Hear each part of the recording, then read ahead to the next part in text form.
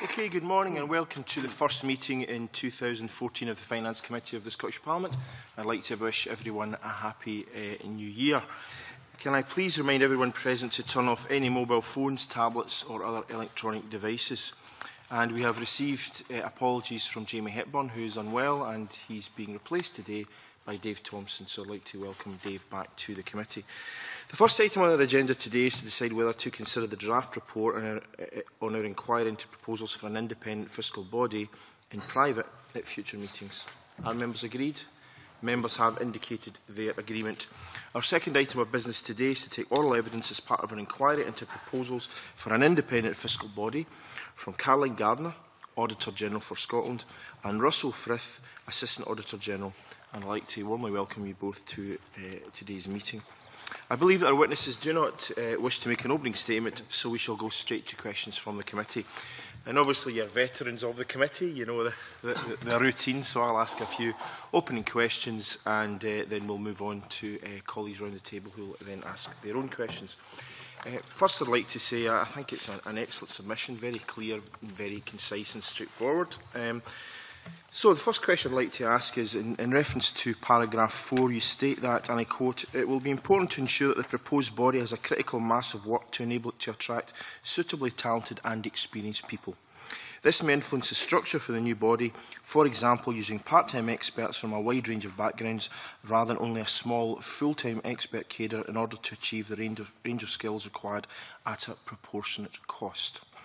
I therefore like to ask, first of all, what would Audit Scotland prefer? A full-time expert group or a part-time experts from a wide range of backgrounds? What, in your view, would be the most appropriate?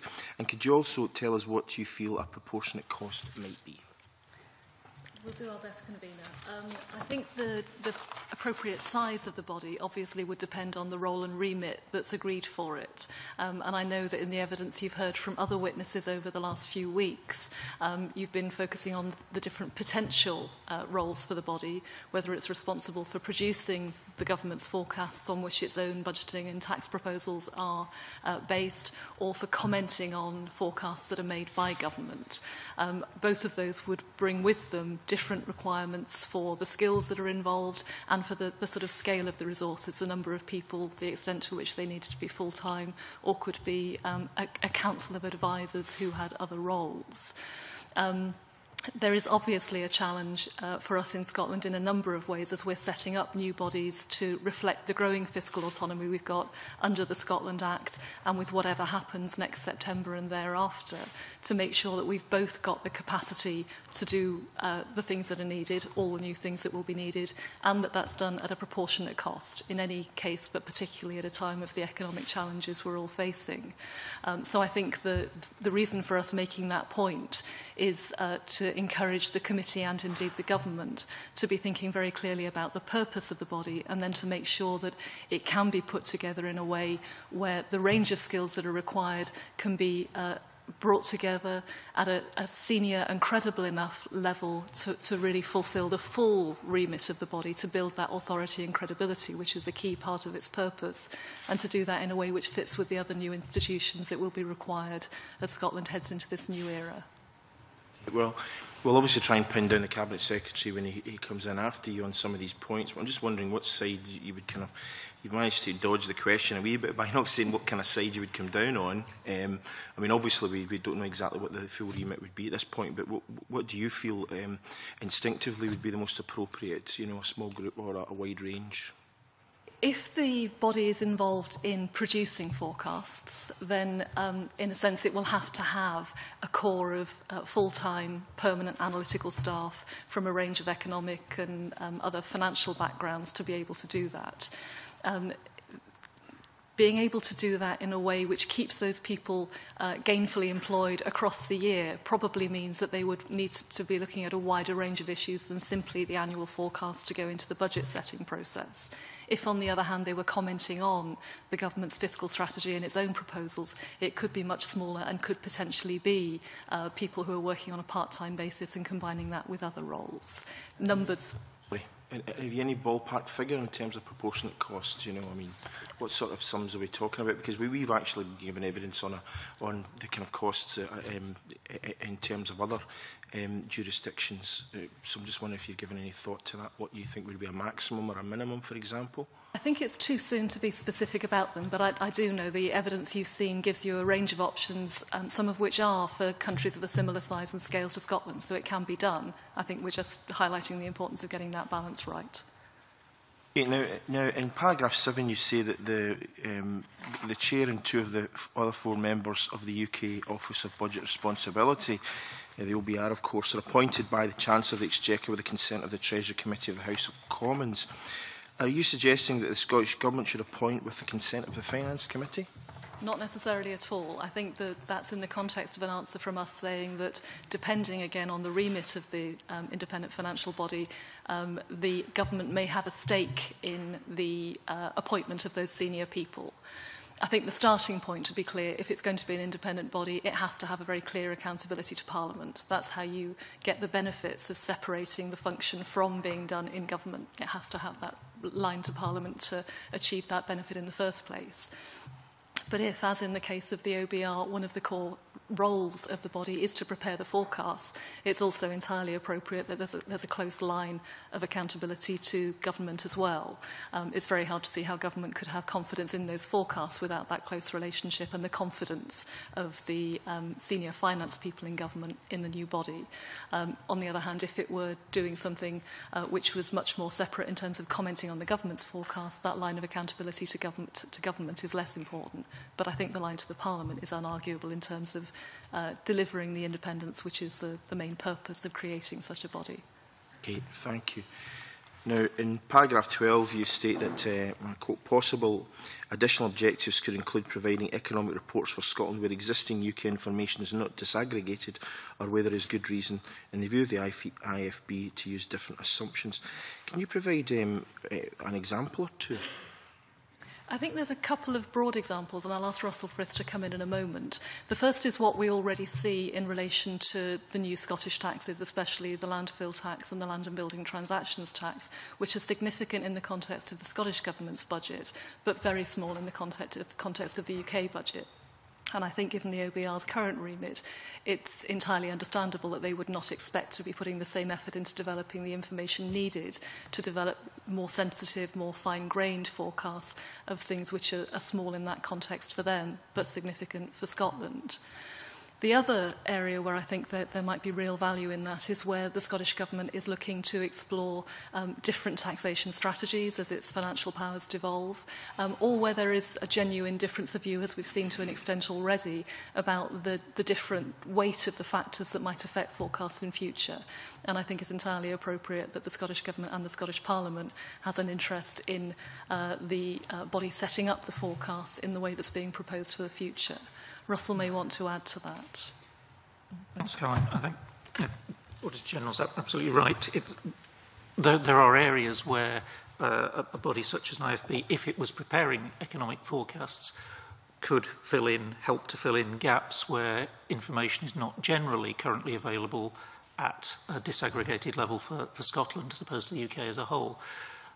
Some of that would be around sort of benefits areas, all taxation areas where the impact of things in Scotland may be proportionately very different from how they appear across the UK as a whole. And if you're getting into economic forecasting, then it's fairly essential for such a body to have access to information that currently isn't necessarily available freely within Scotland, particularly around the benefit side. Okay. So, just one final question, then I'll open the session out to colleagues around the table. In terms of quality, you say that the body should have a commitment to quality, including external evaluation of its work. I wonder who you believe is best suited to that role, or Scotland perhaps? I don't think so, actually, Convener. It's a very good question, and one which is relevant to us as an audit body as well. I'll use that as a parallel first, if I may, and then come back to the new forecasting body. For public audit, there's already a suite of international auditing standards that we adhere to, and we have a range of peer reviews in place already to both help us learn where we can improve, but also provide that external assurance to you and other stakeholders that that's what we're doing. So we appoint ICAS to review our in-house audit practice.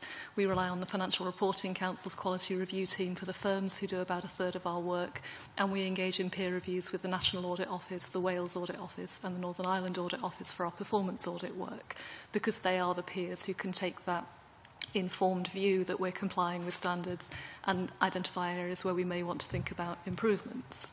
For the independent fiscal body, we certainly wouldn't be in a position to do that. We're not economists, we're not forecasters. But I think there is a strong and growing tradition among budget bodies like that globally, and we heard some of that through the OECD's evidence to you in 2013, that those sorts of peer reviews can provide the same sort of challenge and assurance to those who rely on the forecast that they are being prepared in line with the right professional standards and that they're continuing to improve. Okay, well, thank you very much. I'm now going to open out the session, and the first person to ask questions will be the Deputy Convener, John, to be followed by Malcolm. Thanks, Convener. I think probably expanding or touching on some of the same points that have already been mentioned.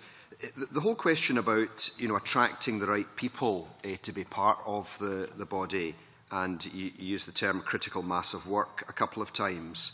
Do you think we are going to have problems attracting people because this will be perceived as being quite small scale compared to something like the OBR? I wouldn't say necessarily because of the scale itself. I think we all feel that this is an exciting time in Scotland, and it's always exciting to be involved in setting up a new function like this, doing something new which will contribute towards the financial sustainability of the government's new fiscal powers. That's a professional challenge for any economist, I'd have thought. But there are challenges, as we know from setting up Audit Scotland, about putting in place a body which is both proportionate in terms of the cost, but also can attract people of the right numbers and seniority to do work of the quality and calibre that's required, to put in place career paths, and to think about where those people might move on to in a Scottish context. None of those is insurmountable, but it feels to us that now's the time to be thinking about it, particularly again, given the importance of independence from government here. There may be a role for secondments from the civil service to some roles within the new body, but I think to rely on that and nothing else would limit some of the benefits of independence, which are, again, the purpose of putting this body in place. I think we had one suggestion that, to start with, if we're only looking at land and buildings transaction tax and landfill tax, we maybe don't even need a completely separate body. It could be kind of attached to something else. But the other suggestion was, well, we start with something small and then presumably it would grow over time if we have more taxes that we're responsible for. It's a judgment call. Clearly, for those two taxes and increasingly Scottish rate of income tax as it comes on stream, we will need a forecasting function in Scotland that we haven't needed before. And the more fiscal autonomy there is, the more important that forecasting becomes, and to a great extent, the more important the reassurance that comes from independence is. On balance, I think our view is that it does make sense to start with something now that could be built upon in the event of more fiscal autonomy, more fiscal devolution, if that's what happens in future, but to make sure that the core of it now is proportionate and provides a good basis for growth in future. And kind of linked in with that, there was the suggestion from some other countries, I think, that there's not that many experts out there to be on the board. If you change them too often, you kind of, the danger is you run out of experts. Whereas the danger, I suppose, of having people on for too long is they become familiar with the relationships and it becomes too close. Have you any thoughts on that regard? I think in terms of the independence criterion, which is one that we stress heavily in our submission, it is important that people move on after a period of time. And again, to take a parallel, my term of office is 8 years. After that, I can't be reappointed. And the aim is to make sure that whoever is fulfilling the role of Auditor General is coming to it fresh, has long enough to do the job well, but also doesn't become so embedded in the system that they lose that bit of distance and the sort of grit in the mill that is part of the purpose of the post. again, it's a judgment call for exactly what it should be, but I think something which both gives people long enough to get their feet under the table, get to understand the complexities of a very complex area, but also ensures there's a regular turnover, whether that's of senior members of staff or of council members, if that's the sort of model that's put in place, is very important for independence purposes. I think Russell wants to add to that. Just to add to that, one of the ways in which you can mitigate the consequences of people either being too familiar or rapid turnover is to make sure that there is partial turnover of the body in reasonably frequent terms, so that you're not turning over the whole membership at any one time. So that's fair. I mean, the reference was made again in paragraph 7 that the chair and 2 of the other 4 members of the OBR are appointed by the Chancellor with the consent of the Treasury Committee. I mean, that's like 3 out of 5. Because the other model we had suggested to us was that really it should be the minimum number of people that are chaired by appointed by government/Parliament, and then the chair or whatever has autonomy to recruit the people they want, bring on board the people they want, which on the surface would maybe give them a bit more independence. Any thoughts on that? Yes, I think that principle is absolutely right in terms of carrying out the work. My understanding is that in the OBR, the Budgetary Responsibility Committee members are the 3 who were appointed with that focus of doing the forecasting work. The other 2 members of the OBR are appointed to the Oversight Committee, effectively, which is part of the governance arrangements, making sure that the use of resources is done properly, but also that the arrangements for ensuring the quality of the work are up to scratch. There's a parallel there in our board in Audit Scotland, in that I'm appointed by the Queen on the recommendation of the Parliament. The chair of the Accounts Commission is appointed by Scottish ministers. But then there's a committee of this Parliament, the SCPA, which appoints the other 3 non-exec members of our board. They have no involvement in our audit work, but they are there to make sure that we are living up to the standards we expect of others in terms of both our use of resources and the quality arrangements we've got in place. So I think you're right. I think there's real merit in having the smallest number of people appointed by either Parliament or government and being accountable to Parliament for that work, and giving them freedom then to appoint their own staffing or other resources to carry out the work in line with their professional judgment, but accountable for that in some proper way that gives you oversight that public money is being used well. Okay, thanks. And I think finally, on the question of data being available at a Scottish level, I mean, is the fundamental problem that the data just is not available at a Scottish level because it's all in one pool, or that it is available somewhere but nobody's able to, or people like yourselves or the new group are having difficulty finding it? A bit of a mix. Some of the data is data which probably is available in different data sets but hasn't been used for these purposes before. And I think you heard a flavour of that from David Bell before Christmas, with new models they're developing, which is using data from different sources to answer new questions that haven't really mattered in the past until we've had these new fiscal powers to use. Other data simply isn't available, and probably the best example of that is the identification of Scottish taxpayers, which simply hasn't been required by anybody in the past. HMRC is going through a process now of starting to label us all with the S that will show that we're Scottish taxpayers, but it simply hasn't existed previously. So one of the purposes, I think, of one of the main functions of the new body, however it's set up, will be to think about what questions it will need to answer, what data it will need to do that, and either to identify where it can be drawn from or to start the processes of developing it and capturing it for the future, which is another reason, I think, for starting with something that can be built on as fiscal autonomy grows in future. So that would suggest it could take some time, really, to get the whole thing up and running properly. I think it almost certainly will, yes. Not only because of the availability of data, but also the quality and complexity of the models that will need to be developed and the expertise of the people doing it. All of those are things that don't happen overnight. Thanks very much. Okay, Malcolm, to be followed by Michael. And you said you weren't economists or forecasters, but obviously you do have a strong focus on public finance. So I wondered how you see the relationship between the new body and yourselves. I think we do have different roles with an element of interaction between us. Our focus is clearly on decisions about public money which have already been taken. We're very keen to make sure that the government is not only accounting for money that has been spent properly in the past, but that government and all public bodies are also exercising good strategic financial management in making decisions about the future. But primarily our focus is on, was this decision taken properly, and is it being implemented in a way that offers value for money and protects public money? The independent forecasting body will be responsible, on the other hand, for looking ahead to inform decisions that will be taken in future. There's a shared interest in financial sustainability around the interests of the decisions that have already been taken, and I'd expect we would stay in close touch with a new body where it's set up, but I think our roles would be quite distinct in that sense. Some overlap. I mean, you're obviously very interested in assets and liabilities, for example, so presumably there would be a bit of overlap. I think there would, but again, the way in which that interest would be expressed would be different. So we briefed you before Christmas on a report that we produced about developing financial reporting in this new context, in which we'd identified the importance of having a comprehensive picture of Scotland's public finances, including the assets and liabilities, future commitments for revenue financing of capital investment, those sorts of things.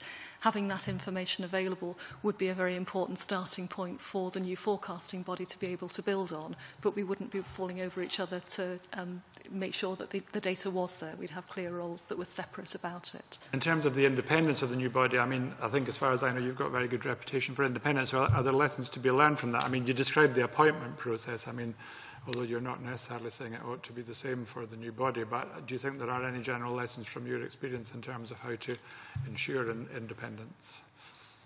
Yes, I think I'd pull out two things. First of all, you've seen in the OECD principles a number of mechanisms which are intended to protect that independence. I think those formal things are all very important and are worth getting right in the early stages of a new body. I think that's been reinforced by all the evidence that you've heard. But a number of witnesses have also said that the authority and credibility of the new body is just as important, and I'd concur with that. I think the way that any new body conducts itself, the perception of independence and the ways in which it's operated in practice really help to build that sense of being a voice which is worth listening to, not just one that's protected in statute. And the second point I draw out is that the time to get those arrangements right and in place is early on, and that they need to be flexible to respond to situations that we may not have foreseen yet. You've heard a number of examples of where that independence has been challenged for very understandable reasons. Politics is a rough game, we know it is, and politicians on all sides of a debate will be looking both to use things that the new body says for their own purposes and to challenge things which don't agree with their own objectives, and to make sure that the body has got in place the right protections for its independence that can be that will withstand that sort of challenge and will withstand different political contexts in future, whether that's minority government, coalition, majority government, more fragmentation, I think is an important thing to think through at this stage. I mean, you've helpfully described some of the possible options for the role and remit of the body, and there's no reason why you should, come down on one side or another, or however many sides there are to that discussion. But, I mean, one helpful distinction you made was that you were saying, if it was producing forecasts, as far as I remember, it would be a large group, particularly at that time when they were doing that, but they might have to find other things to do for the rest of the year, whether if it was commenting, it would be a smaller group. I suppose I am coming down to think that it would need to be producing forecasts as its core task. So, assuming that model, I mean, what other activities do you think, or perhaps this is asking you to express a view that you don't want to express, but what would you see as potential add-ons to that core role that it has? I mean, an interesting one that you mentioned in your paper was costing major legislative proposals. I mean, that seems to me to be a very worthwhile thing doing. We spend a lot of our time in this committee looking at financial memorandums, and it's probably one of the areas where we probably across parties have the most criticism of the Scottish government in the broad sense. So I mean, that would seem to me to be one one good suggestion, but I wondered whether you did have a view about what other activities you think would be most appropriate for the body over and above its forecasting role. I need to start off by saying I think it's genuinely a policy question and therefore one for government and the Parliament rather than for us. I think there's an inherent tension that you can't avoid between a narrow remit which helps to keep the forecasting body out of the political arena and therefore helps to protect its independence and the perception of its independence, and a wider remit which may well tap into the expertise and the perspective it's got, but means it will inevitably get caught up in more of the political day-to-day knockabout that goes on.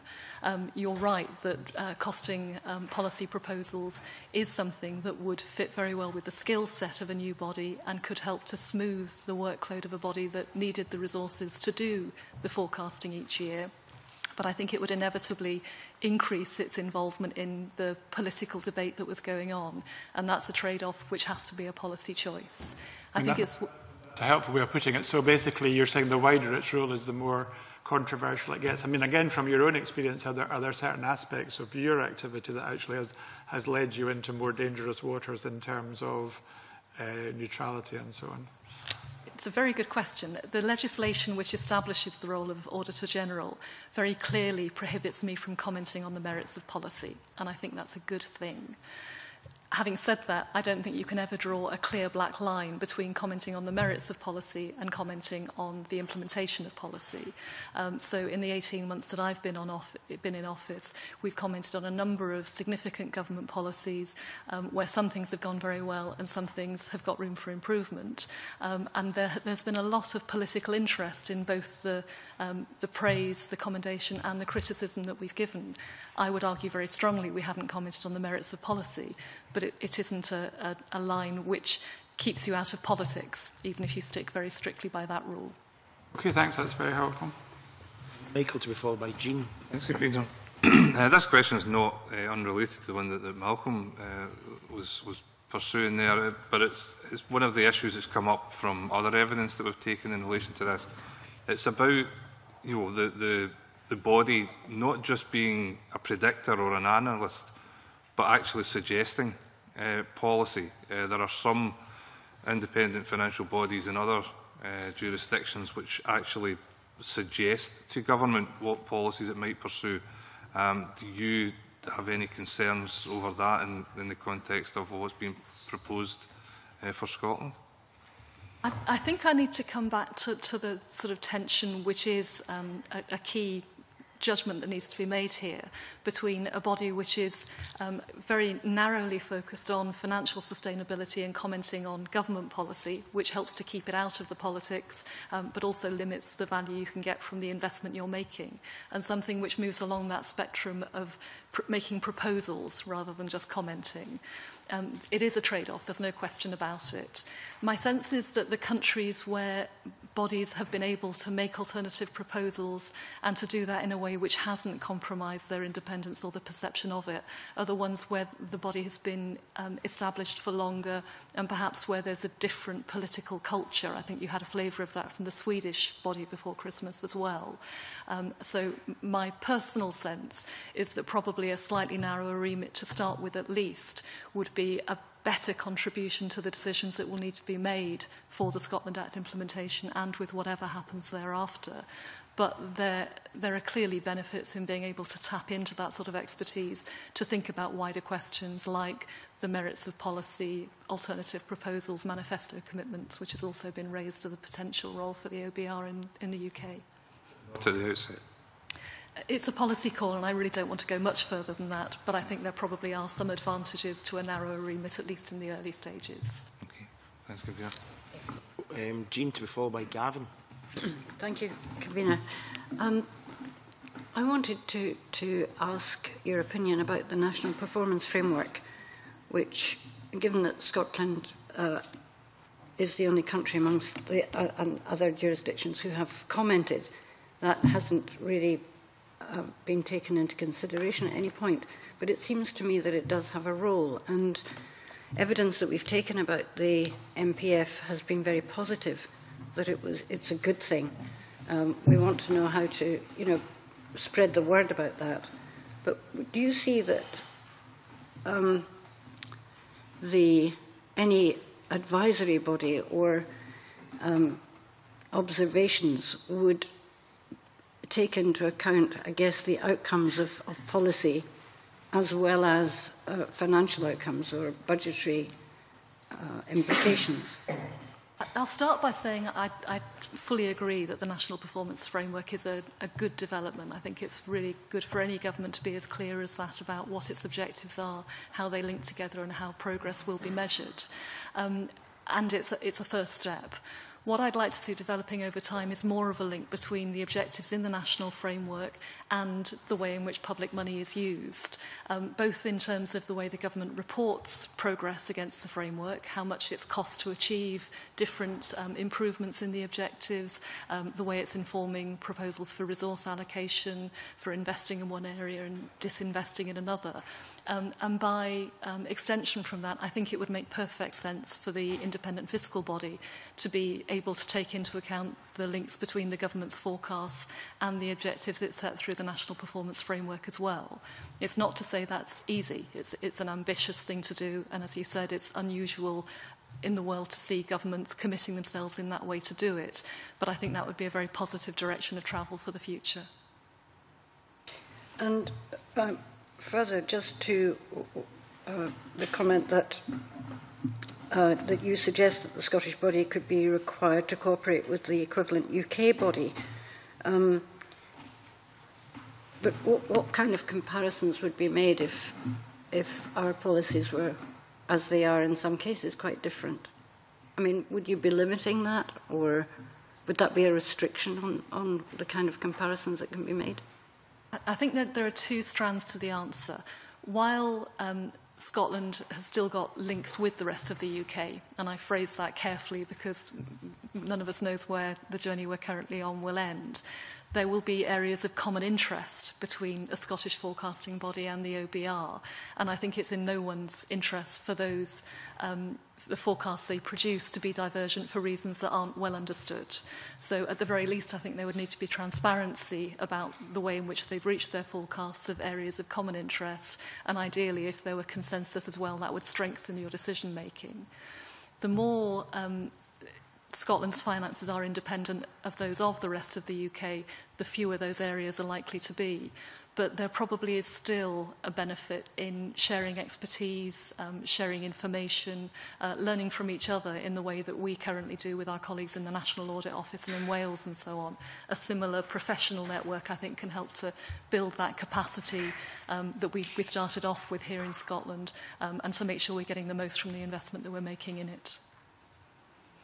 And finally, just the time frame that we have. The Cabinet Secretary has said that he would like to see this body in place by 2015. And if we accept your own advice that we should start with, you know, a smaller body in the beginning and keeping it simple almost, would you see the importance of that being actually getting the remit that you might want to end up with in the first instance, and having part of that being activated, or would you see a remit that would change as time went on? I very much expect it to change as time goes on. I think the two key things for me would be, first of all, making sure that what you've got is flexible and can evolve in the face of different circumstances and a different environment here in Scotland. And secondly, that whatever's put in place as a starting point is transparent.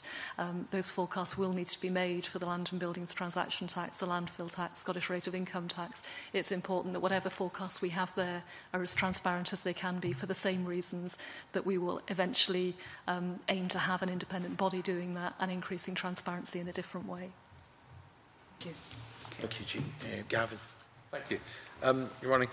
You say in paragraph 10 of your submission that in accordance with the OECD principles, the body should have access to all information held by government that it needs for its work. Obviously a sensible suggestion. Do you think that should be covered, and particularly from your own experience in Audit Scotland, does that need to be a statutory right to all information, or should the body have a sort of memorandum of understanding with each government department or area? I just wonder if you can sort of outline how it works for Audit Scotland, and if you have any views on how it ought to work for a fiscal body.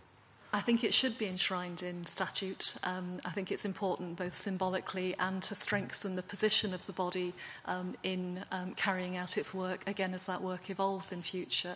I don't think statute can or should, though, contain the detail of what that information means, and I think there is a role for a memorandum of understanding or other ways of working that help to develop that in future. I know you heard in some of your evidence sessions about some of the tensions that can come into play there, particularly when the politics get more fraught. So having it enshrined in legislation is a very important starting point, but the legislation can never cover all the nuances or all the types of information that might be required over time. So you have the broad principle in legislation, but the detail you work out elsewhere. later. And is that roughly how it works with your own organisation? It is indeed. My right of access to information is enshrined in the Scotland Act and the Public Finance and Accountability Act, and we then have the Scottish Public Finance Manual, which sets out the way in which we carry out our work with government and other bodies. Thank you. Secondly, the convener asked about external evaluation, and you sort of pointed out really how your own organisation deals with that, mentioning ICAS among other bodies. From your point of view, is that something that is statutory that you have to do, or is that a sort of choice taken by Audit Scotland to boost credibility and just to sort of, because it's the right thing to do? What's the sort of mix? It's not statutory, but it does follow from the accounting and auditing standards that we're required to follow. Even if it didn't, we would want to do as much of that as we can, because that credibility is very important to us as well. Russell's responsible for that area of our work, so I'll ask him to take you through the way in which it's built up over time and how we report it. I think one of the other factors for us is that our equivalent organisations in the private sector auditing private companies are under a pretty much a statutory framework which does require oversight and regulation, and therefore we believe it is good practice that we should be subject to the same standards as we would be if we were operating in the private sector. So, as the Auditor General's already said, we have various forms of peer review of the different parts of our work, some done by ICAS, some done by the other audit agencies. Thank you. And finally, just one very narrow question, just on the, again, it's been raised, the idea of costing major legislative proposals.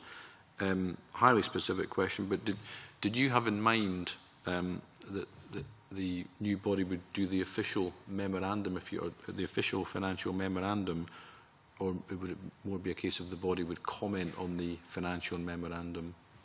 We're not proposing either. Sure, We're okay. saying that's something which could be a part of the forecasting body's remit, and which could help with the scale question. But it would have a downside in terms of bringing it closer into the political arena. Sure, yeah. It clearly would be an option for the body to be producing the policy and financial memoranda, the financial memorandum part of that. But I think that would bring it very close to the government's policy development area, and probably would be quite a big step in terms of bringing it closer to government and therefore limiting its independence. Thank you. That's good. That's all. Thank you, Caroline. Okay, thank you very much. And that has concluded questions from the committee. I'm just wondering if there's any further points you would wish to bring forward at this point. I think so, Convener. So thank you for the chance to talk to you this morning. Okay, well, thank you very much for your answers to committee. I'm now going to suspend the session to allow a changeover of witnesses.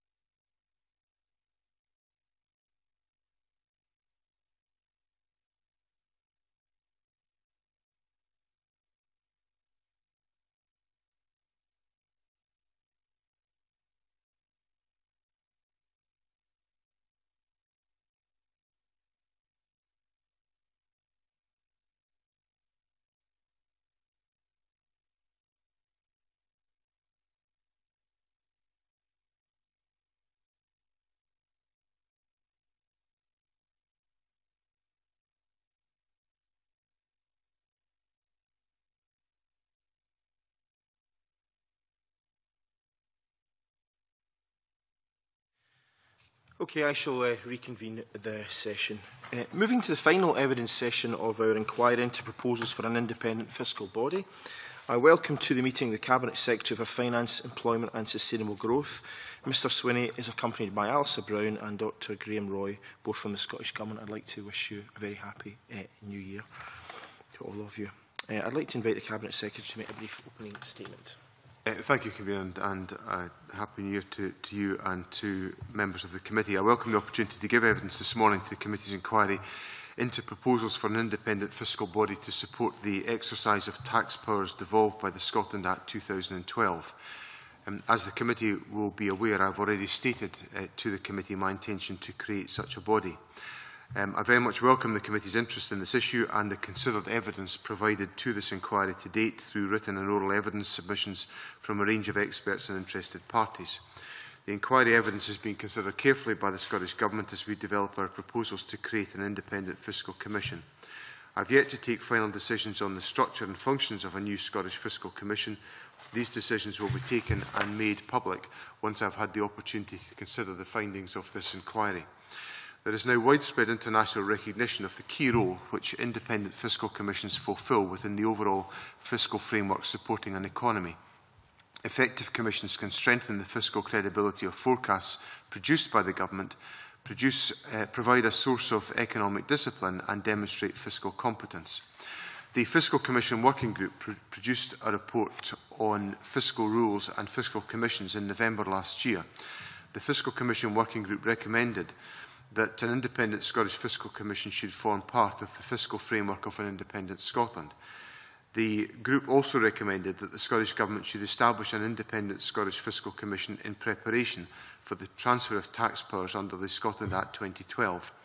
I welcome this recommendation, which supports my intention to establish such an independent commission to enhance the credibility of revenue forecasts for the devolved taxes. It is nevertheless important that we maintain a sense of proportion as we discuss proposals for a fiscal commission. The Commission, when first established, will have a remit which is proportionate to the powers devolved by the Scotland Act. This will ensure that the committee provides the appropriate level of assurance to Parliament and the public and remains cost-effective in its operation. It is also important in maintaining that sense of proportion that the Fiscal Commission addresses or fits into the existing landscape of financial scrutiny, which is already provided for by the arrangements of the Scotland Act 1998, the Public Finance and Accountability legislation, and principally the role of Parliament, the role of this committee, and also the role of other bodies that are set up for the purposes of exercising financial scrutiny, whether that's Audit Scotland, the Accounts Commission, or even the Financial Scrutiny Unit established within this Parliament. This Parliament does not yet have full fiscal powers, and so it would not be appropriate to announce at this time plans to establish a commission on the scale of those which fully support independent countries. The outcome of the referendum will be a key milestone in the development of a Scottish Fiscal Commission. It will be a point at which we take stock of the functions, remit and size of the new Commission and start the process of placing the Commission on a statutory footing. The expanded Scottish Fiscal Commission, which we would establish on independence, would be a continuation of, not a replacement for, the Commission which is established this year to support the devolved taxes. In particular, I would expect the members of the Commission appointed this year to remain in place throughout this journey. The final point which I wish to highlight in these opening remarks is that it will be critical to the effectiveness and credibility of a new Scottish Fiscal Commission that it is independent of government and that it is seen to be so. The independence of a Scottish Fiscal Commission would be upheld by formal safeguards as well as the general conduct of the Commission and its members. Formal safeguards would include the appointment process, protection of financial resources available to the Commission, and a formal public statement which clarifies and governs the relationship between the Commission and Scottish ministers. It is my intention that this committee, as representative of the wider Parliament, will play a key role in protecting the independence of the new Commission. I'm pleased to have this opportunity to answer questions from the committee. Thank you very much for that opening and fairly comprehensive statement. I think you've answered probably a lot of questions that members of the committee would want to ask, but of course when questions are answered they lead to other questions. And I appreciate that you'll be taking decisions only once the inquiry is concluded, but of course the committee will try and tease out some answers from you over the next hour or so to try and gauge your thinking on this, Cabinet Secretary. I mean, if I could just start with a few questions in the usual fashion. I wonder if I could touch on the bit that you kind of just before you kind of close there, which is appointment accountability. Now, Audit Scotland were in before you, of course, and they link the methods of appointment accountability to the achievement of the principles of independence and non-partisanship. And in the case of appointments to a Scottish body, Audit Scotland said that there is a case for involving both the Parliament and Executive in the most significant appointments, such as the Chair and Senior Professional. So I'm just wondering where the balance should be struck in terms of those appointments and what your feelings are in that particular issue at this time. I certainly come at this issue, Convener, from the perspective that one of the central requirements of the Scottish Fiscal Commission is that it must be independent and it must be seen to be independent. So therefore, in the manner of the appointment process and in the style and duration of the appointments, I think it's important that there can be no question that any individuals involved in that process have either arrived at that process without due regard to the expertise that they can contribute to the process, to the experience that they have that could assist us in the task that's got to be undertaken, and that the approach and process that we've taken has satisfied wider scrutiny that an independent process has been undertaken. Clearly, there is a role for ministers in an element of the process of appointment. I clearly see a role for Parliament in an element of that process. My views are not fixed on how that should be turned into practical reality. I'm certainly very open to the involvement of this committee in considering how those appointments are made, being involved in the appointments process. I've generally taken a style of approach which has tried to maximise the degree to which the committee is involved in all aspects of the government's financial work. So I think there's undoubtedly a role for government and for Parliament in that process. One of the other observations I would make is that, and this is I'm slightly firmer in my view on this point than I am on the first point you've mentioned, Convener, and that's about duration of office and the nature of appointments that are made. I'm very firmly of the view that no individual should ever be reappointed to the Fiscal Commission, so therefore individuals should only serve one term. And the Auditor General made a point to you this morning that she, for example, serves one single 8-year term and is ineligible for reappointment. And I think that that is the type of approach that gives a very clear signal of essentially not being beholden to anybody because there is no worry about reappointment. One of the other points, so I'm not wedded to an 8-year term, but I certainly think single terms are the order of the day. I think also that one of the other points the committee discussed with the Auditor General this morning, which I think is a fair point, is that there must be the rolling retention of expertise so that it's not sort of one team in, one team out, because that clearly affects the credibility and inherent strength of the body. So having individuals initially appointed for different periods of time, but as single terms of office, I think is perhaps the best way to proceed in that respect. So it's a clear point I would leave with the committee is that I am very firmly of the view that individuals should be appointed, but for a single term only. Now, you said you were not wedded to 8 years, which to me seems an odd time period, but one of the things that we've received in evidence from a number of witnesses is the fact that it would be good if the appointment period did not coincide with the electoral cycle.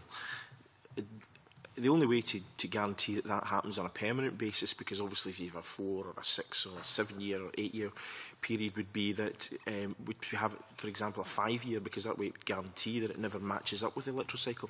Is that a kind of time period you'd be thinking of? Or I think that's the order that I think my thinking is somewhere between 4 to 6 years for a term in office. I think I could probably be persuaded by 6, it might be advantageous to have some members appointed for 6 years, some for 5, so that we can deal with that point of rotation, so there's retained skills and expertise within the Commission. But I certainly accept the point, Convener, that the appointment process and timetable has to be entirely separate from the political cycle. If the body is to be independent, then it's got, frankly, no relevance to the political cycle whatsoever.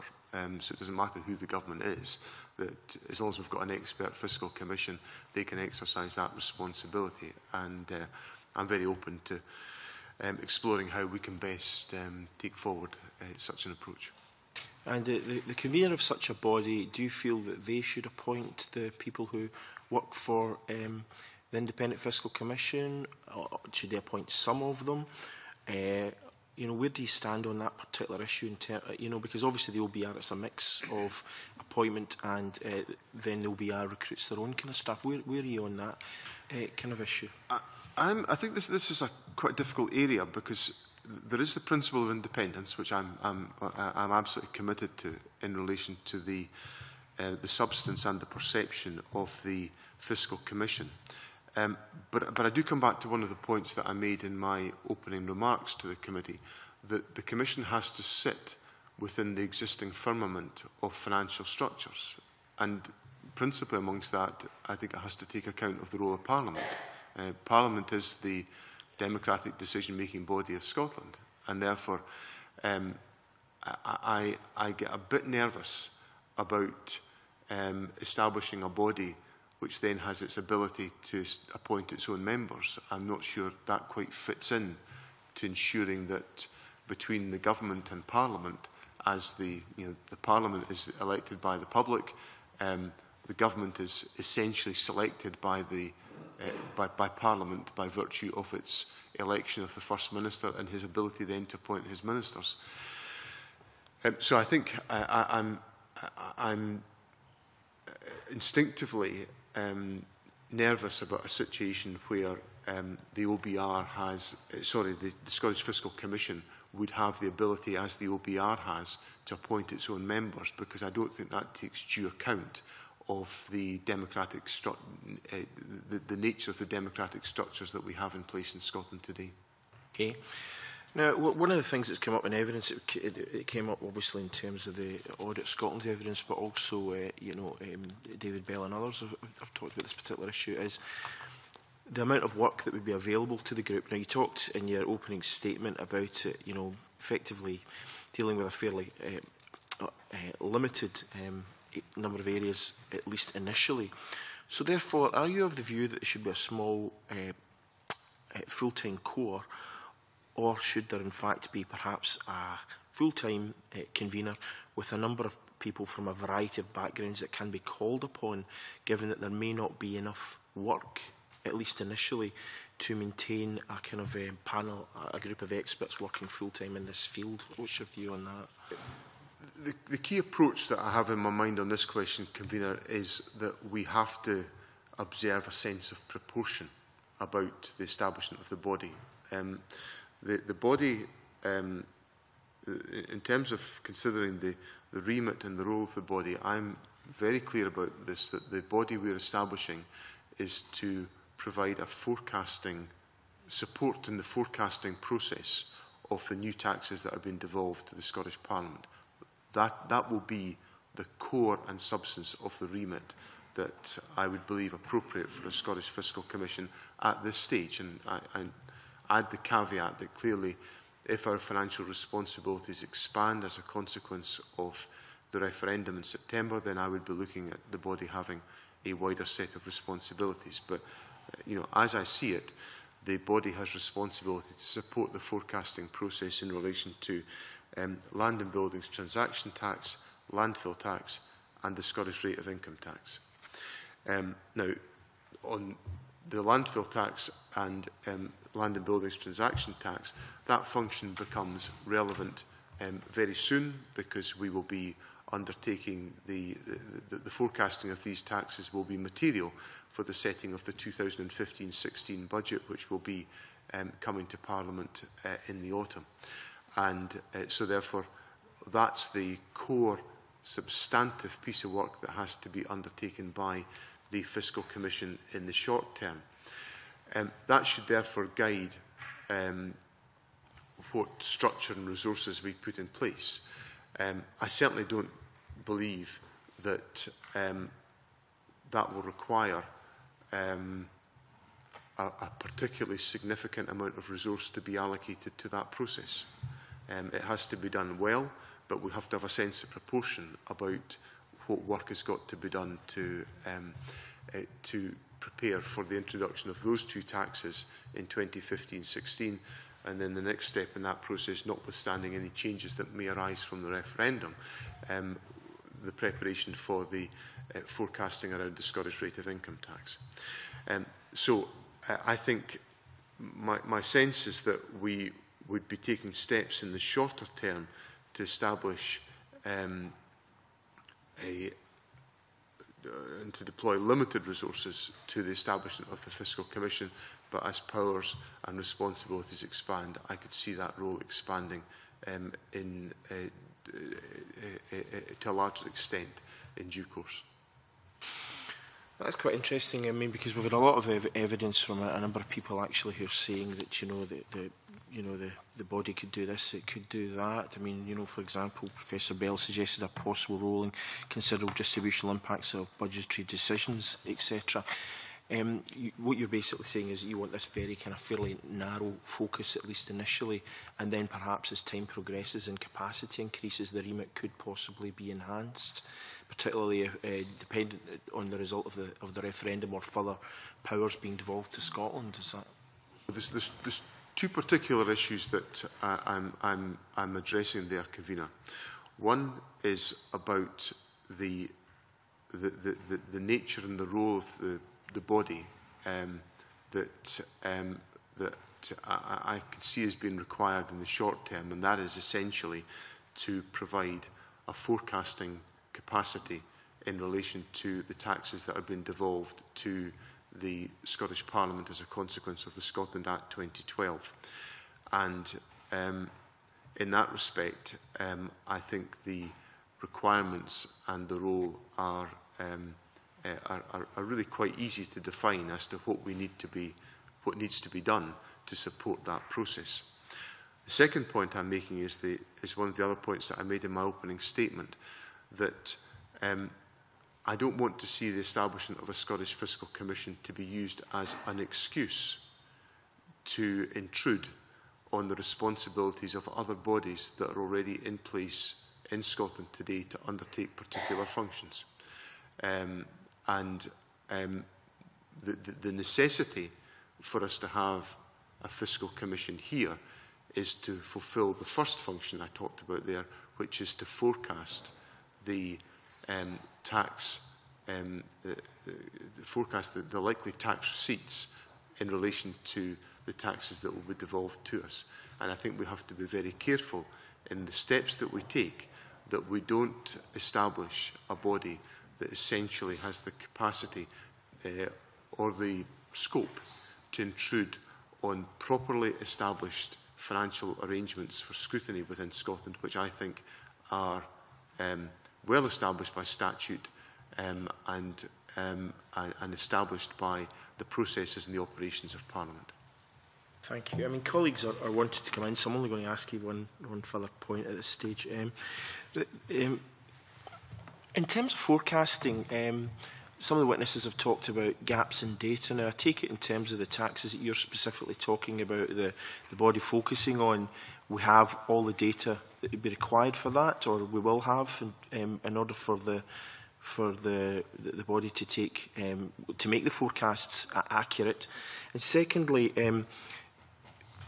is one of the reasons that makes the Scottish Government feel they're reluctant to expand the remit of the body? I hear what you're saying about intruding and stepping on toes of other organisations, but the fact that we just don't have the data to be able to do that at this stage, in any case, is that part of your thinking, or is that got nothing to do with your thinking? Got nothing to do with my thinking. Okay. No, that's fine. That's just to clarify that. I'm confident on the on the taxes that are going to be devolved to us under the Scotland Act 2012, once the process that is being undertaken just now, in which we are participants with HMRC in the establishment of the Scottish taxpayer base, for example, in relation to the Scottish rate of income tax, that will provide data which doesn't currently exist, and that's simply because that's been defined just now. So there are certain gaps, but they will be resolved by the taking forward of the programmes to implement these particular tax changes. But certainly none of my views are informed by a concern over the lack of data. Okay, that's interesting. And just, will the fiscal body carry out the forecasts or comment on forecasts carried out by the government? That's a point on which I have not come to a firm view. I think there are different models. The evidence that the committee has taken from the OECD suggests that the largest block of independent fiscal commissions that the OECD has surveyed tend to assess the forecast that government produces, and I think from a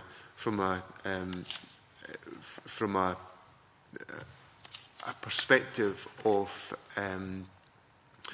regularity of use of data and expertise in formulating views on the utilisation of that data, that is perhaps, I'm not surprised that's the largest number of cases, because it suggests to me that it rather deals with my point that this is there's a lot of regular work that is undertaken in financial analysis that will be undertaken within government, for which you require external scrutiny. Obviously, the OBR is one of the more limited number of cases where the OBR actually constructs the forecasts themselves. But I think we've, if that's done on the basis of secondment from Treasury into the OBR, I think there's a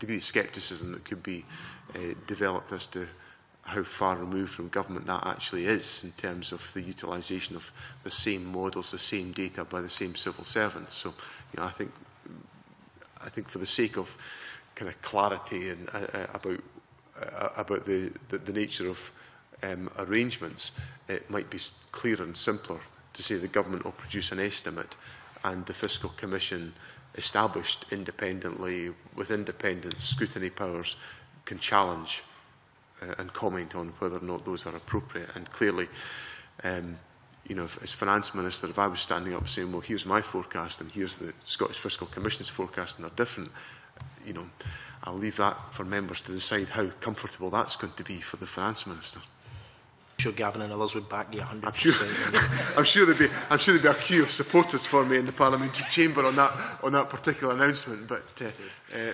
there we are. Okay, I'm going to open up the session now, and the first person to ask questions will be John, to be followed by Malcolm. Thanks, Convener. Probably mainly to expand on some of the points that have been raised already. I mean, the point about data availability has been raised, that, and I think you made the point yourself, and Audit Scotland made it as well, that in some cases there just is no data there on a particular question, like Scottish taxpayers. In other areas there may be data within HMRC or whatever, and but it's just not available to most of us, and would presumably take some time for the new body to get access to it. I mean, how do you see this by way of time scale, that it will take a while to get up and running, and I mean, some things will be starting from scratch, like Scottish income tax. Other things, maybe they can get the information, like landfill tax, going back a bit in order to help them make forecasts. Will it take a number of years, really, till this is fully functioning? I think on the Scottish rate of income tax, the nature of how that power has been constructed, and it will take time for those estimates to settle down, and that's in the nature of the way in which the power has been legislated for by the United Kingdom government. Essentially has a period of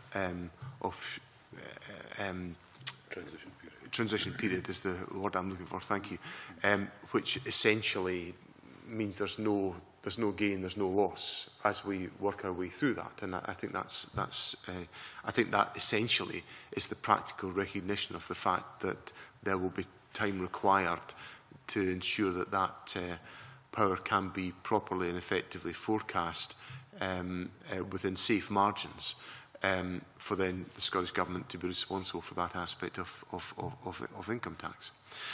In relation to stamp duty, land tax, or land and buildings transaction tax as it now is, and landfill tax, I'm very confident that we have the data and the material that will enable us, as we work through the project with HMRC, to ensure that we're properly equipped to arrive at appropriate forecasts of the revenue that will be generated. Now, as with all forecasts, there undoubtedly can be gaps. They can be under, they can be over.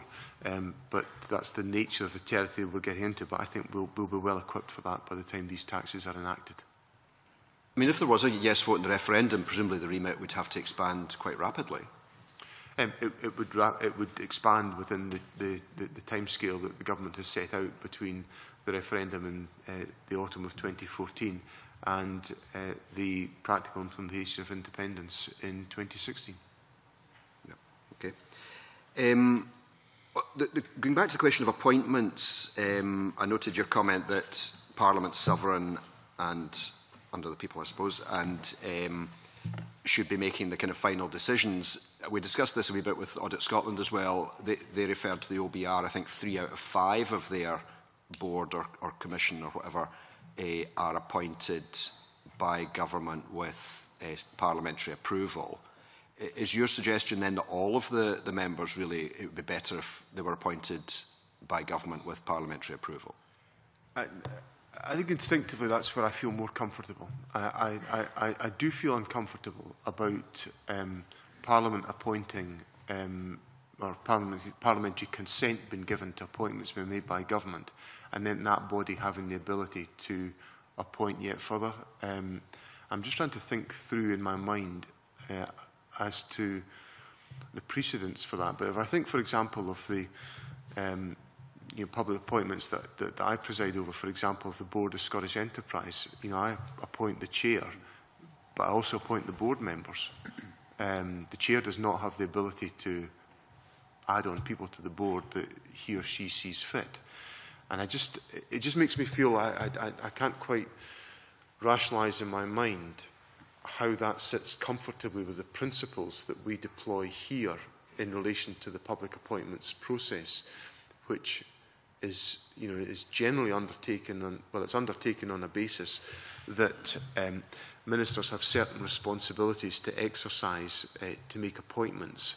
In some cases, Parliament exercises those responsibilities where the functions are exclusively for parliamentary scrutiny.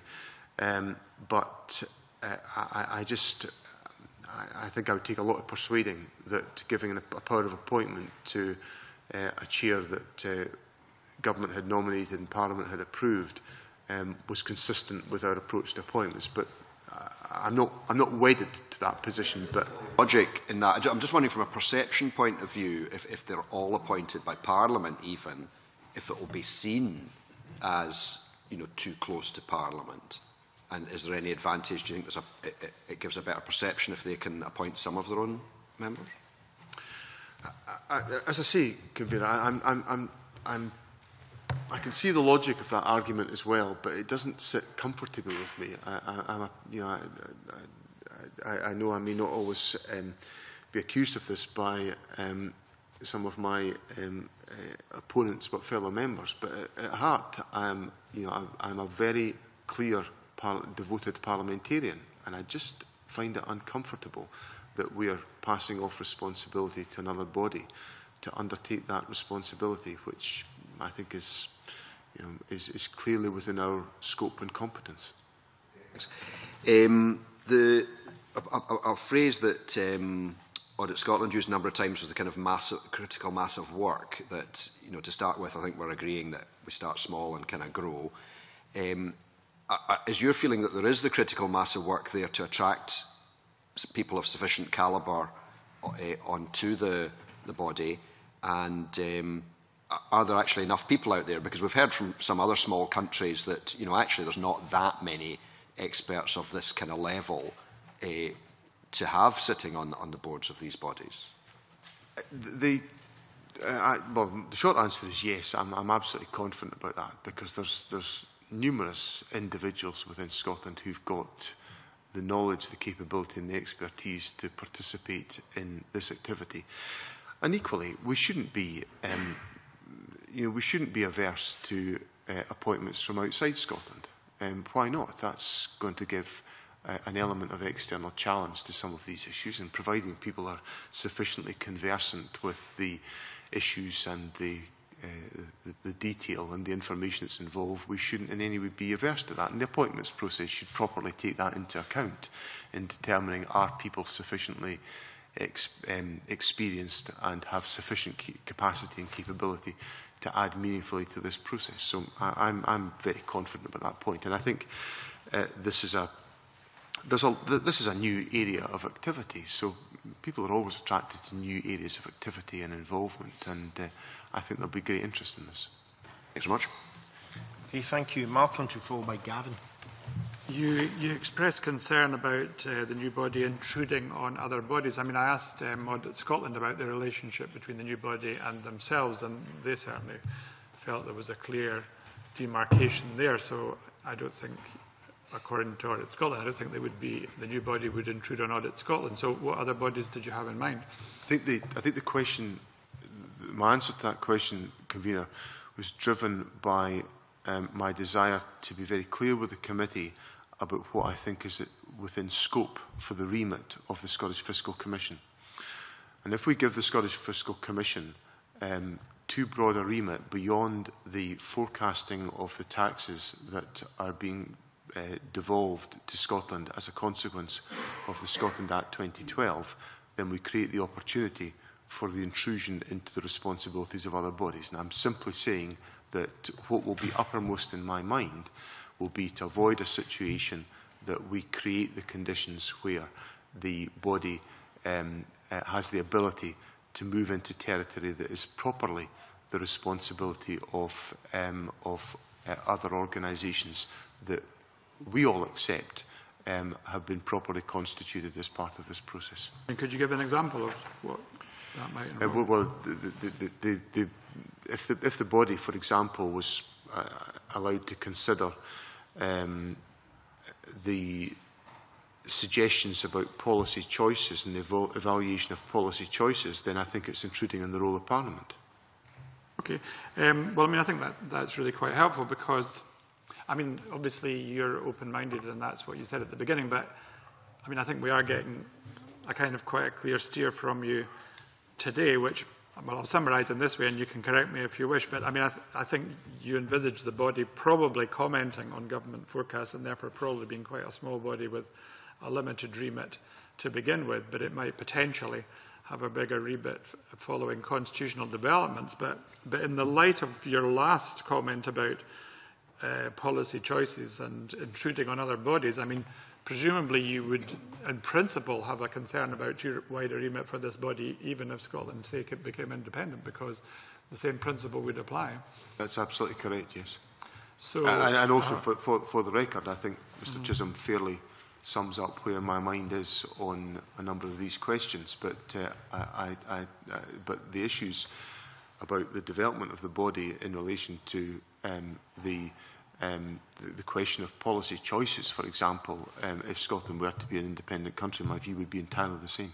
So in terms of some of the evidence we've received about the wider remit, you obviously wouldn't be happy about the kind of Swedish model where they're commenting and recommending improvements to current fiscal policies. But what, for example, we'll take two examples, but we'll just take one at a time. Professor David Bell, whom you will know well, suggesting a possible role in considering distributional impacts of budgetary decisions and assessing the environmental impact statement and equality statement. Would that be ruled out as intruding on? I think that's proper territory for Parliament to be holding the government to account for the for both of these areas of policy. And another interesting example that came up today in our questioning of Audit Scotland was whether the body might have a role in costing major legislative proposals. I suppose that could be modified in terms of commenting on financial memorandums by analogy with commenting on government forecasts. Would that be a possible role, or would you have concerns about that? Another area where I think the arrangements are properly in place just now, where Parliament scrutinises the financial memorandums that are put forward. And from my perspective, I've seen certain financial memorandums been looked at by this distinguished committee with wry observation, if I could put it as gently as that. So I don't think there's any lack of scrutiny of financial memorandums that are brought forward. Well, I mean, it is very interesting, the evidence that you've given. So it actually sounds as if, in principle, you want quite a narrow remit for this body, whatever the constitutional arrangements are. I think this is a body to provide independent authority to forecasts. Now, if the range of elements for which we have to forecast expands significantly, then clearly the responsibilities of the body expand to deal with that. But in terms of, so essentially at heart, I see the Scottish Fiscal Commission being a body that's commenting on forecasts that are relevant for the public finances in relation to the raising of taxes. If our responsibilities expand as a consequence of the referendum in September, then in that spirit, the responsibilities of the Commission will expand into the bargain. And what would be your concerns about the OBR model, which in a kind of way is narrow, but they are actually doing the forecasts? I think my sense of this is that the government will be doing these forecasts anyway. We'd have to. We can't. The government can't just sit there and say, "Well, we'll just sit here and wait to see what we get from the OBR." It just doesn't work like that. We'll be doing the forecasts anyway, and we will be. I therefore think it is a bit of a. Well, I don't think it's a. I don't think it actually adds to the confidence that the public can have in this whole mechanism that it is suggested that somehow a body outside of government is actually doing the forecast, is actually adding value to the crunching of the numbers, when in fact the numbers have been crunched by government itself. I just don't think that enhances the perception of the whole enterprise. So in a kind of way, you're kind of taking a lot of any potential controversy, well, not all, but most of the potential controversy out of the remit, because when Caroline-Gardner was talking about this, she said, well, the wider the remit, the more you're potentially intruding on political areas. So you're kind of rejecting that. So it would, in that sense, be more of a technical and, as far as it's possible, objective group. So I suppose relating that to the questions about appointments, could you not say that because it is going to have such a narrow remit in your mind, and really it's technical, economic and financial expertise that would be required, does that not suggest that it may be possible to have a different appointment process? Because the whole point about the way you appoint Scottish Enterprise and these bodies is that they actually are accountable to you, and in some kind of way you actually have oversight and, in a loose sense, control of them, whereas your relationship with this body is not going to be like that. So should that not mean that there is a different appointment process? Well, I am envisaging a different appointment process here because, to take the contrast with the Scottish Enterprise model, I appoint the chair and the members of the board of Scottish Enterprise without, I notify Parliament, but I don't seek parliamentary endorsement in any shape or form for that. That's what I'm entitled to do under the Enterprise in Newtown Scotland Act. Whereas in this model, clearly a different appointment process is going to be taken forward, because at the very least, if there's people being appointed to this body, I cannot see how they can be appointed to the body and its independence protected without the consent of Parliament in some way, whether it's through an interaction with the Finance Committee or by parliamentary resolution. Okay, that's very interesting, Oliver. Thank you. Thank you. Gavin, followed by Jean. Thanks, Cabinet Secretary. The Fiscal Commission Working Group in their report said scrutiny could also be extended to include forecasts of existing devolved taxes, council tax and non-domestic rates. What's the Scottish Government response to that suggestion? On council tax, the Scottish Government does not forecast council tax. It's properly a matter for individual local authorities. So I would be reluctant, well, not reluctant, I would be hostile to a fiscal commission getting into that territory, because it would be intruding on the proper responsibilities of local government, and I have no desire to do that. On non-domestic rates, it's I'm certainly open to considering this question. The forecasting of non-domestic rates is a combination of assessments that are made at local authority level and analysis that's undertaken by ministers and ultimately, by civil servants, and decisions are taken by ministers on the degree to which we can utilise the forecasts that have been brought forward. So I'm certainly open to considering whether there's a role to be undertaken on non-domestic rates, but not in relation to the council tax. Thank you. Can you just tell the committee, just expand a little bit on how you see the timetable working out? Because I think you've said on the record, or in a letter to this committee, you obviously want things to be up and running in advance of April 2015. You would envisage an independent assessment available to this committee each autumn, starting with draft budget 15-16, which would obviously, I guess, mean autumn of this year. What's your sort of, does the government have a timetable at the moment for when you would appoint people, when the commission would begin its work, as it were, and how long do you think they would need in order to publish an assessment for that, for that timetable? Essentially, I'm waiting for the outcome of this committee's inquiry. I thought it would have been utterly disrespectful of me to have proceeded to decisions without waiting for this committee to conclude its proceedings.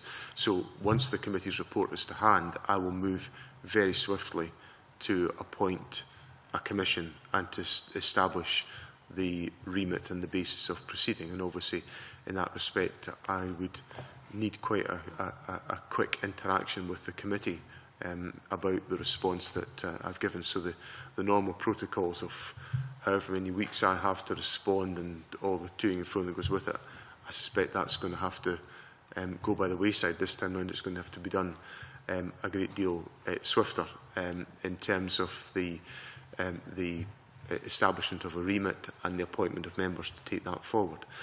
And I would be looking to essentially establish that basis on what, I don't know if this is the right term, but I shall use it anyway, a sort of quasi-statutory basis. The basis upon which we establish the committee, the commission now in the short term, would be the basis upon which I would intend to come back to do so on a statutory basis when the opportunity arises. To enable the commission to be in place and to be in a position to provide me with the forecasts that are required to underpin the budget and to fulfil my commitments to Parliament in relation to those elements of the written agreement that we've been discussing as to how it might be amended to take into account this new responsibility. So just if I got that correctly, there wouldn't be primary legislation to set up the body initially, but your idea would be you get the principle set up and later on there would ultimately be primary legislation, but not in advance of this first. We just, what I want to do is to have the arrangements in place as if we had legislation to enable the functions to be carried out for the 15-16 budget. There is just no physical way in which the legislation can be put through Parliament because it would have to be primary legislation. But my approach would be essentially to work with the committee to come to an agreed way of proceeding, if that was the committee's desire to do so, and then to follow it up by primary legislation in due course. And just finally, obviously a number of stakeholders have given evidence to this committee, both in terms of written submissions and oral submissions. Is there, given the likely SWIFT timetable, I mean, is there a way for stakeholders to contribute directly to government? I mean, is there a sort of consultation of some sort? How are stakeholders feeding in directly to government in this, if indeed they are? There's obviously been a certain amount of input that came in through the Fiscal Commission Working Group, which we've looked at and considered. We've obviously been looking very closely at the material that's been submitted to the committee in this respect, and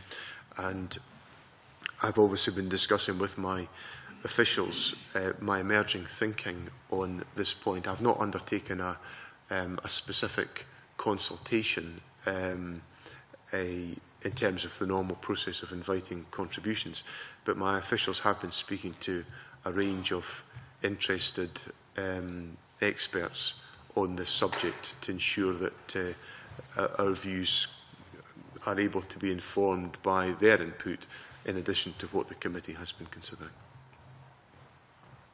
Thank you. Jean, sorry, to be followed by Dave.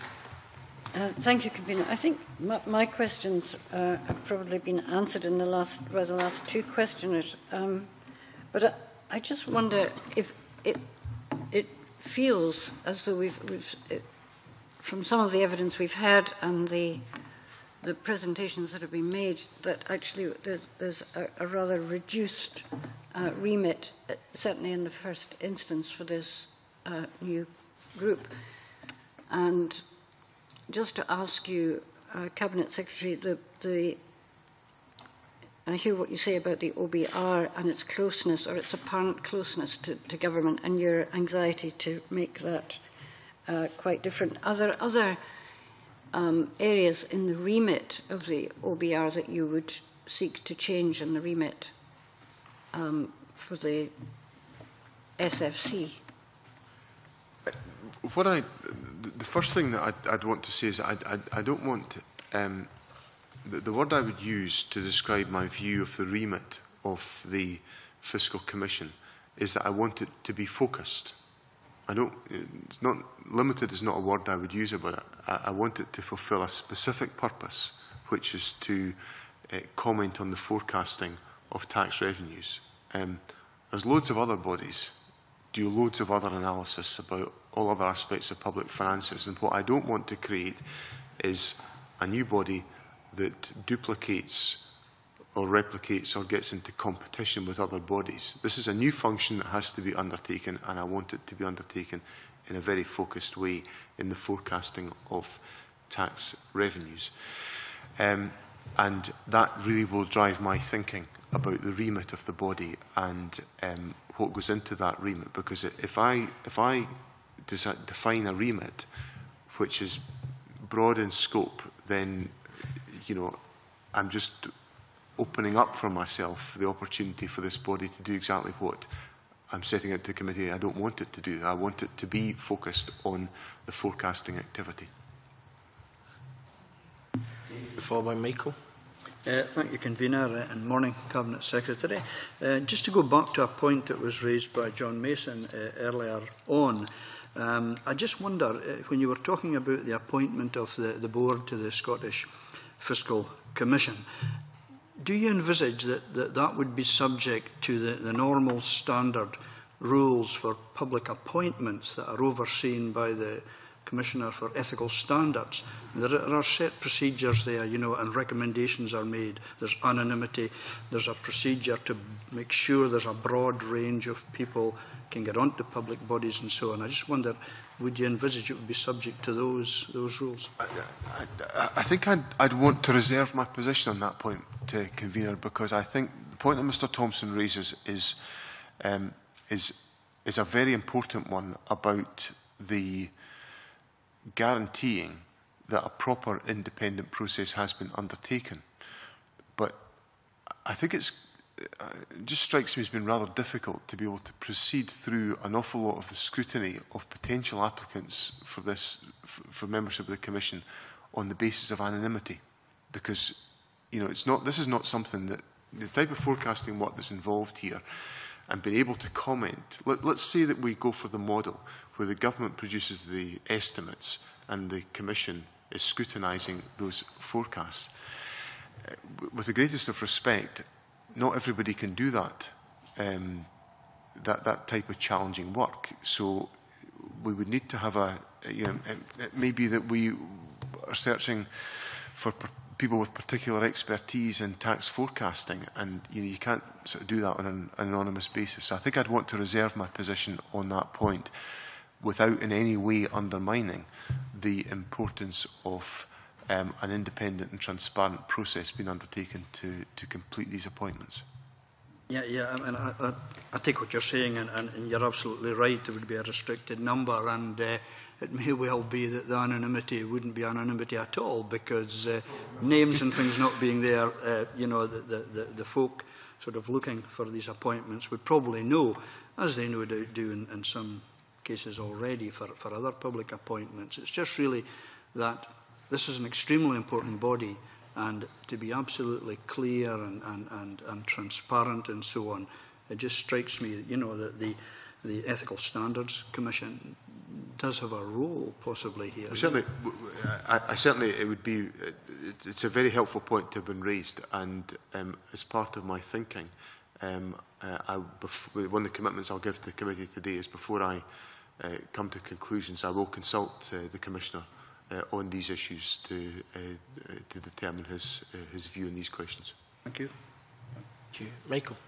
Thanks, Convener. It's just to get clarification on an issue that I've been pursuing through all of the evidence that we've been taking. I think you've more or less indicated what your thinking is. Cabinet Secretary has been very clear in that this morning, but some of the evidence is between allowing the fiscal body to not just analyse and project, but also to suggest policy direction, and I think you're indicating that you would prefer not to see that. But the Auditor General this morning said that while clearly she would not want to see that initially, it might be something that could be left open into the longer term as the Commission developed.